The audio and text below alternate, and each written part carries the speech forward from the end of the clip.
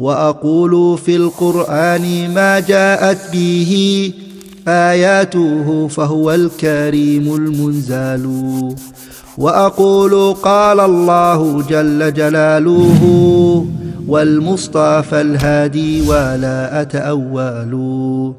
الحمد لله رب العالمين والصلاة والسلام على عبد الله ورسوله نبينا محمد وعلى آله وصحبه أجمعين. Assalamu alaikum wa rahmatullahi wa barakatuh. We begin as always by praising Allah and by asking Allah to exalt the mentioned grand peace to our Messenger Muhammad sallallahu alaihi wasallam, to his family and his companions.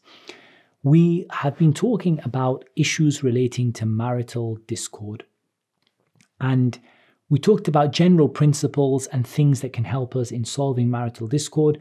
We're going to go a little bit more into the fiqh of marital discord right now and a bit more into the details of it and look at an-nushuz. An-nushuz is a word that is most often used in relation to a woman and her husband, but it can also be used in relation to the husband and his wife. So we're going to look at what the word means. We're going to look at some of the rulings related to it and some of the solutions that Islam gives and what those solutions really mean in a practical sense. So the word an-nushuz in a linguistic sense means al-isti'sa wal-imtina' wat-taraffu'. And it's from an-nashz, which is, it means irtafa'a wa dhahar. So linguistically, it comes from refusal. It comes from a person refusing something, a person just, tarafu', just I don't want to have anything to do with this, and sort of a person, if you like, sort of standing up and saying, I'm not gonna listen anymore, or I'm not going to follow anymore, and kind of sort of becoming like dhahara, becoming apparent and standing up, and sort of, if you like, a degree of rebelliousness, if that's the right word. So these are some of the linguistic meanings around the word an-nushuz. As for in the Sharia of Islam, then an-nushuz, it is in terms of the woman, it is for a woman to disobey her husband in what Allah has made obligatory for her to obey him in. So she refuses to obey her husband. She says, I'm no longer able or I'm no longer willing to obey you in this thing that Allah has required me to obey you in. And we've already spoken about the different things that a woman is required to obey her husband in. And she says, I'm not willing to do that anymore. So she is what is called nashiza. She is a woman who is in a state of nushuz, in a state of, you can say, disobedience, rebelliousness, where the marriage has broken down to such an extent where she says, I'm no longer willing or I'm no longer able to obey you in the things which Allah has made obligatory for me to obey you in. And this situation of an-nushuz is mentioned in the Qur'an. Allah Azza wa Jal mentions it, and Allah subhanahu wa ta'ala tells us solutions for it. But it's also the case that it's not only mentioned with regard to the woman. As we're going to see later on, it's also mentioned as it relates to the man. So there's no doubt that the woman who is in a state of nushuz, she is the one who has raised herself up over her husband. She said, I'm not willing to listen to what he says anymore, and I'm going to turn my back on him and I'm going to turn away from him. And that is what we call an-nushuz. And as we said, we're going to hear later on that it can come from the husband as well. So what is the ruling of an-nushuz as it relates to the woman? The madahib al-fiqhiyya al-arba'a, the different madahib, the Hanafiya, the Malikiyya, the Shafi'iyya, the Hanabila, are in agreement on this issue that it is forbidden for a woman to fall into an-nushuz. It's not allowed for her to fall into an-nushuz, into this state of disobedience and rebelliousness. And if she does so, her husband has certain things that are available to him by way of remedy for this situation that it's got into. And we want to make it clear, the situation that it gets into is because something has happened to get it to that position. Something has gone wrong. And in the beginning, it may be something, the nushuz may be relatively minor. The rebellious nature may be relatively minor. And it may be possible to fix it with relatively minor things. But as we're going to hear, it can get more and more severe, the breakdown in the marriage that happens. And we can recognize this from the woman's side when she's no longer willing to show obedience to her husband in the things that Allah Azza wa Jal had legislated for her to show obedience in. And the main reference that we have for the steps that a husband has available to him is ayah number 34 in Surah An-Nisa. Allah Azza wa Jal said, وَاللَّاتِ تَخَافُونَ نُشُوزَهُنَّ فَعِظُوهُنَّ وَاهْجُرُوهُنَّ فِي الْمَضَاجِعِ وَاضْرِبُوهُنَّ فَإِنْ أَطَعْنَكُمْ فَلَا تَبْغُوا عَلَيْهِنَّ سَبِيلًا إِنَّ اللَّهَ كَانَ عَلِيًّا كَبِيرًا. This ayah really has everything that we need as it relates to the topic of nushuz from the point of view of the woman. And that is that those women that you fear their nushuz, you fear that they're going to be rebellious towards you and that they're not going to obey you anymore. So the marriage has broken down, something has gone wrong. The woman says, I'm not listening to you anymore in the things that Allah has obliged me to listen. When they got married, they had this understanding, they had these important conditions, this important mithaq and covenant that existed, this amana from Allah, this set of responsibilities for the husband and the wife, but something is broken down. And she says, I'm no longer willing to obey my husband. I'm no longer willing to listen to my husband. And this is haram. And this is haram in agreement of all of the madhahib. It's haram for her to do this. And the solution is not for her to fall into this disobedience of her husband. That's not the solution. However, she falls into it. So what is available to her husband? Allah Azza wa Jal provides a number of remedies. And these remedies are taken in stages. فَعِذُوهُنَّ. This is the very first one. Admonish them. So in the beginning, Allah Azza wa Jal didn't take this issue and make it bigger than it needs to be.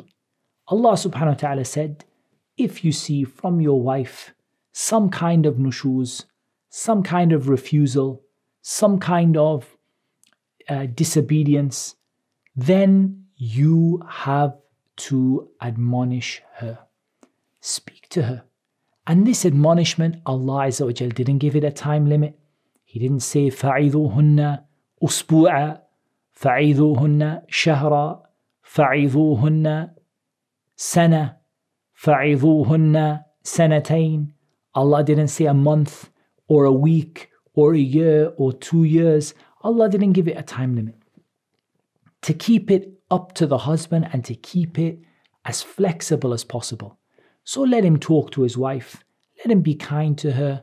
Let him start with gentleness because of what we've heard about of rifq and a lean softness and gentleness. And that rifq was never put into anything except that it made it beautiful. And it was never taken out of anything except that it made it ugly. So let the husband be gentle with her. Let the husband be soft with her. Let the husband talk to her and remind her about her obligations. Let him also look at his own faults and try to correct them. And let there be a degree of admonishment from him. So he can say to her, look, this is not right for you to do this. And he can also increase this admonishment over time. In the sense he can be a little bit more serious about it. He can be a little bit more strict about it if he sees that that softness and gentleness isn't working. But in the beginning, his first step before he goes anywhere else and takes any other steps is al-'idha, is admonishment, and to verbally speak to her and ask her to go back to obedience and back to what Allah has commanded. And that's why Allah Azza wa Jalla said, فَإِنْ أَطَعْنَكُمْ. If those women start to obey you and they come back, فَلَا تَبْغُوا عَلَيْهِنَّ سَبِيلًا. Don't try to do anything to them. إِنَّ اللَّهَ كَانَ عَلِيًّا كَبِيرًا. Allah is the most high and the most great. And that's a threat from Allah subhanahu wa ta'ala of punishment for the man who he's admonished his wife, he's spoken to his wife, and she's gone back. She's gone back to what she should have done. It's not allowed for him to do anything further. That's where he stops. فَعِذُوهُنَّ. But sometimes this warning and admonishment and him verbally saying to her and reminding her, and he might be patient in that for a very long time, but it doesn't benefit. So now he has another remedy which is available to him, and that is al-hajr. وَهْجُرُوهُنَّ فِي الْمَضَاجِعِ. And abandon them in the bed. Actually, there are two types of hajr that are available to the husband. The first is the one which is mentioned in the ayah, وَهْجُرُوهُنَّ فِي الْمَضَاجِعِ. Abandon them in the bed. And even this, like the idah, like the warning and the admonishment, it has levels to it. And what we mean by that is, like we said, the admonishment can start off with a soft word, then a little bit more stern, then a little bit more serious, and so on. Likewise, the hajr can start off with just turning his back on his wife, just not putting his hand on her when he goes to sleep, just being distant from her in the bed. And then it can go as far as him turning around in the bed on the other side. And then it can go as far as him sleeping on the floor next to the bed, and so on. Like it can go like that. But he doesn't want this hajr to go outside of the house. He doesn't want it to become knowledge of everyone in the and all of the family members at this point. Because one of the principles we have, and we didn't mention this in the principles, but it was one of the principles, we mention it now, which is that the mashakil, the problems between the husband and the wife, they should stay between the husband and the wife as much as is possible. And as much as it can be kept in the house, it should be kept in the house. And as little as you can involve other people, that's better. The less you involve people, the better it is. So the abandonment, the hajr of her, should be something private that only those two know about. And from the people of knowledge are those who said that even the children should not know about it, where possible. وَهْجُرُوهُنَّ فِي الْمَضَاجِعِ. The second type of hajr that is indicated is al-hajr fil kalam, that he abandons her in speech. He abandons her in speech. He doesn't speak to her. And this is indicated in a hadith of the Prophet sallallahu alaihi wasallam, which is a general hadith, in which the hadith is narrated by Abi Ayyub al-Ansari radiyallahu an, anna Rasulullah sallallahu alaihi wasallam قال لا يحل لمسلم أن يهجر أخاه فوق ثلاث ليالي.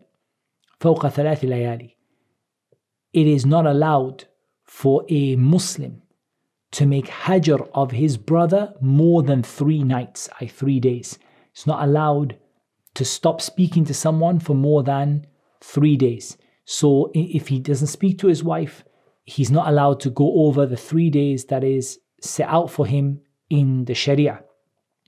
As for abandoning his wife in the bed, then this is something which is also narrated in a hadith عن أم سلمة رضي الله عنها أنها قالت أن النبي صلى الله عليه وسلم حلف أن لا يدخل على بعض أهله شهرا فلما مضى 29 يوما غدا عليهم أو راح فقيل له حلفت يا نبي الله أن لا تدخل علينا شهرا قال إن الشهر يكون 29 يوما.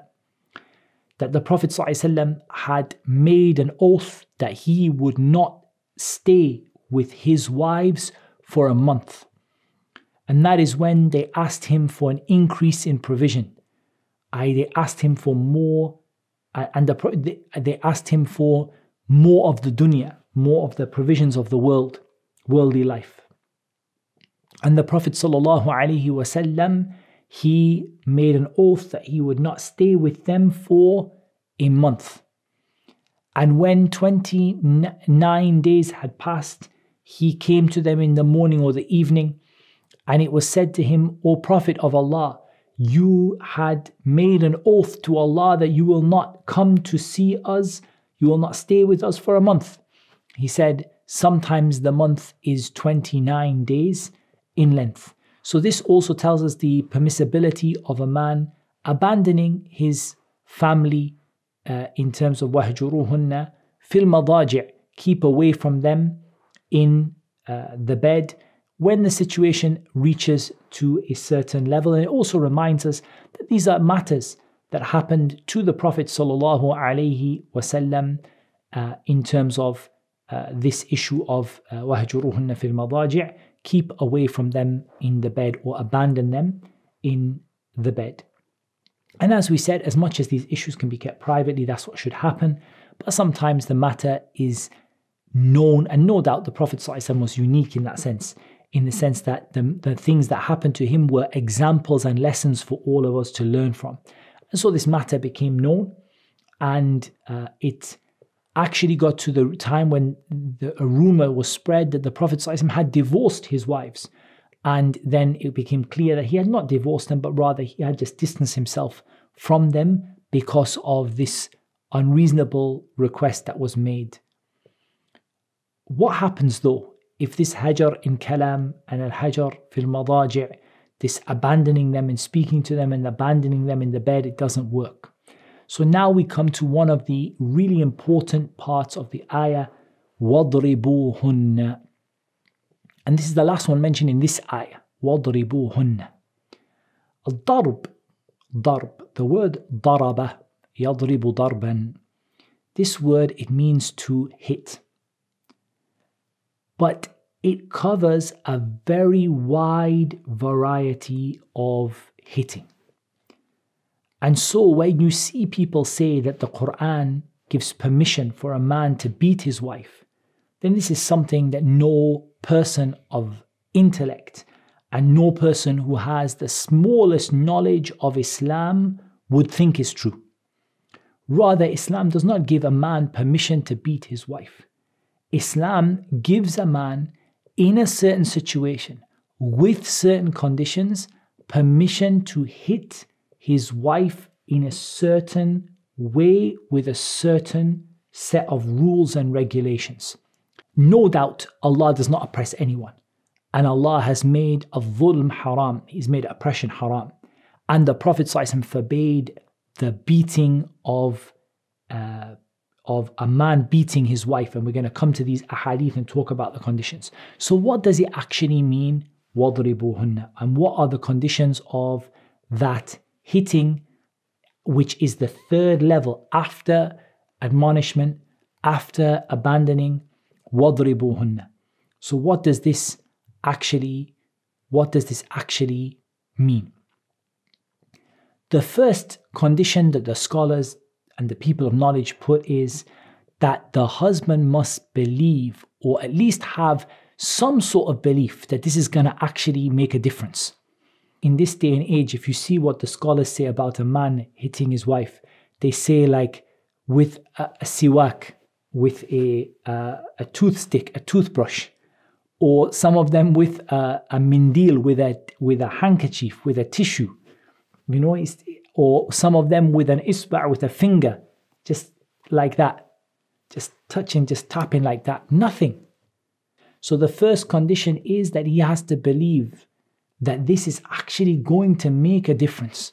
It's actually going to make her think, subhanAllah, this husband that was so good to me and kind to me, for him to take his toothbrush and tap me on the wrist with the toothbrush, I must really have done something really, really wrong. And I must really come back to what Allah has commanded me to do. And if that's not going to happen, then this option is not an option for him. It's only an option for him if he believes that this is actually going to make her change her decision and change her behavior. That's the first condition. The second condition is that it is ضربا غير مبرح, and that's because of the hadith of Jabir in Sahih Muslim, فَإِنْ فَعَلْنَ ذَلِكَ فَاضْرِبُوهُنَّ ضَرْبًا غَيْرَ مُبَرِّحٍ. The Prophet ﷺ said in the hadith of Jabir in Sahih Muslim, if they do this, and he mentioned certain acts of disobedience, then you may strike them a striking which is not mubarrih. So the word mubarrih, it comes from al-barh or al-barh, and this is al-mashaqqa. This is something which is hard, something which is difficult to bear, meaning that it should not cause any pain, and it should not cause any bruising, and it should not be difficult to bear. So that excludes everything, or almost everything, that would be in a typical person's mind when it comes to a husband hitting his wife. Typically, none of what would be in a person's mind, something painful, bruising, beating, all of that is excluded from this hadith, ضَرْبًا غَيْرَ مُبَرِّحٍ. But a husband who raises one finger or two fingers, or a miswak or siwak, or like a handkerchief, and he taps his wife on the hand, for this, if this is like the final or one of the final stages in dealing with an-nushuz. And ultimately, when you see the limits that Islam put upon this, it really isn't the issue that people make it out to be.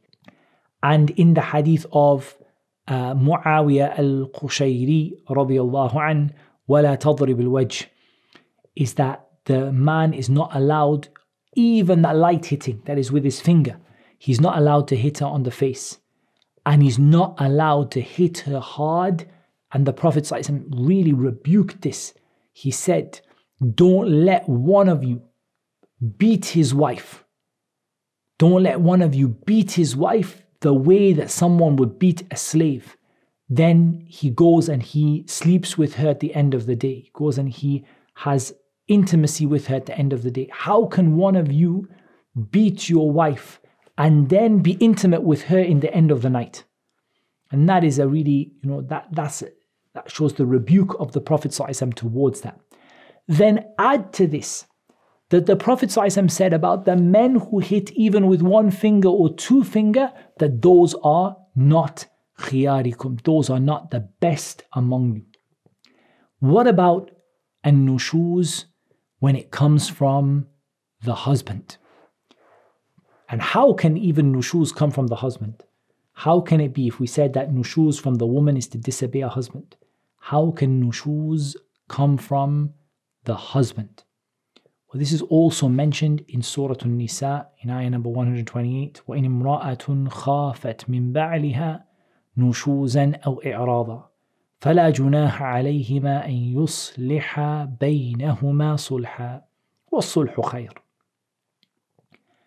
And if a woman fears from her husband nushuz, or fears that he will turn away from her, he will abandon her, then there is no harm upon them in making a sulh between one another, وَالصُّلْحُ خَيْرٌ, and making peace between each other and an agreement between each other is something good. So the nushuz here is either ill treatment or i'rad. It could be also explained as i'rad, that he just doesn't want anything to do with her. It's like he doesn't want to keep her as a wife anymore. He doesn't take it seriously anymore. He doesn't want to be with her anymore. And he's distant from her. And the feeling is that even maybe matters of intimacy and things like that, he just became distant from her, and he is either abandoning her or she fears that he might treat her badly. Then in this case, there is no harm in the two of them coming to an agreement, which is a sulh. And the meaning of the sulh here is that the couple agree to forego certain rights, or the wife agrees to forego certain rights, to give up certain rights in order to stop this nushuz or this i'rad, to stop this ill treatment, or to stop this turning away from her husband, turning away from her. So for example, it might be the case that the woman, she is getting older, and she feels that she's not really able to maybe to to keep up with what her husband expects from her. And she fears that it might come to the stage where her husband will divorce her, or where her husband might no longer want to keep her as a wife, because things have changed between them and things have broken down in a little way between them. And it might not be the fault of either of the two of them. It might be something like age, or it might be, the fact that the woman, she fears that this might happen, or she senses that this might happen. Then there's no harm in them coming to an agreement. And that agreement could be, for example, that she gives up some of her rights. Like let's say, for example, she has a co-wife. She says, my co-wife can take my night. I want to stay married to my husband. I want him to give me my rights. But the night that was usually mine, I'm willing to give it up for my co-wife, for example. And they make an agreement like that. And this is what sometimes we might even call in English separation.